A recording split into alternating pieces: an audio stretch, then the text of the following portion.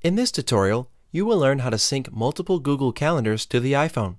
This is a very helpful trick that will allow you to merge content from your various calendars into one easy-to-use calendar on your iPhone. First, open Safari. Then, in the URL of Safari, type www.google.com/calendar/iPhone-select. Then, sign in with your Google credentials.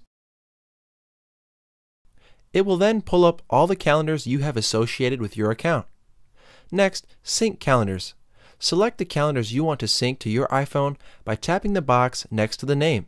A check mark will then appear, letting you know you've selected it.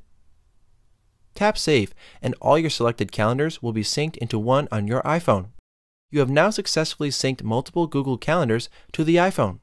Leave your comments below or contact us by email. This was a HowTech.tv tutorial. Thanks for watching.